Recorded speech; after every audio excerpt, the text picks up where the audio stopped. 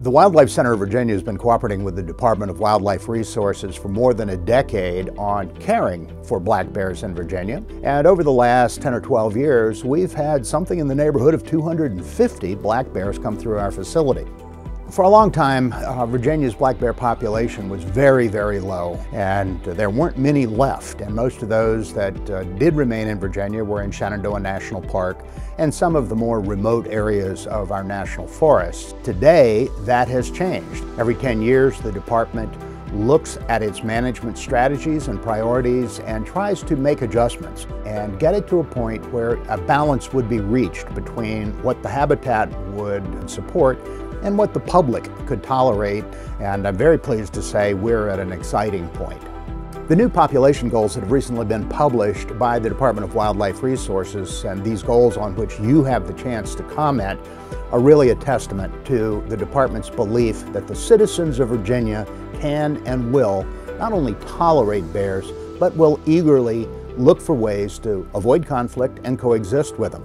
The map that is available on their website shows the entire state of Virginia, and only in the one small corner of far southwest Virginia do we have a problem where the bear population is causing some conflict and some damage to agriculture that the department may need to address.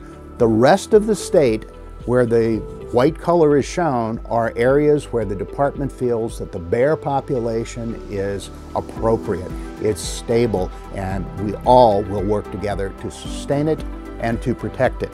So I'm encouraging you to go to the website. The address will be on this video, and let the Department of Wildlife Resources know that you love bears, you appreciate them, you're willing to coexist with them, and that you support their population goals in the management plan. One of the things that was a key factor in the management plan 10 years ago is there was a great deal of fear that having a bear around posed a danger to people or our animals.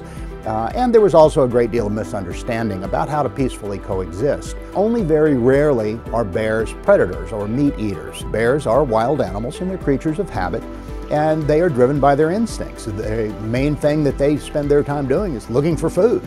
And if you provide an artificial food source that attracts bears, then you are responsible for altering that bear's natural behavior. So while all of us enjoy feeding the birds as an example, if you have a bear in the community that has developed a taste for birdseed, the easy way to eliminate the conflict is simply to take the bird feeder down at night and take that food source away from that visiting bear. They don't pose a risk to humans, they don't pose a risk to our pets or our livestock as a rule, and not only do they belong here, but having them here is a great benefit. So if you have bears in your community or in your part of Virginia, count yourself lucky, and I hope you get to see one soon.